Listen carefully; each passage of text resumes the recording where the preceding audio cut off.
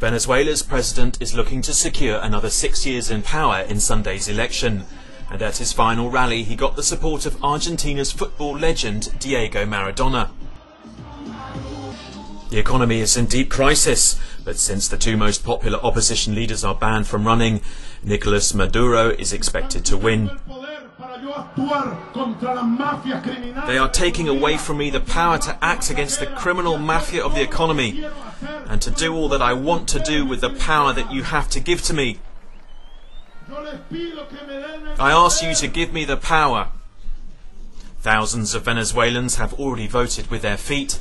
They fled the soaring inflation, shortages of food and medicine, and are trying to eke out a living in neighbouring Colombia and Brazil. Henry Falcon is the man Maduro has to beat, and he's in fighting mood.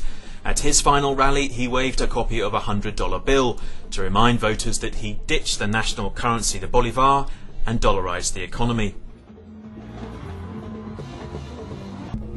We're not going to sit with our arms folded because we have to go out and defend Venezuela. And I, here and now, say to Nicolas Maduro that the people want you to go to hell, Maduro, because you've done a lot of damage to Venezuela.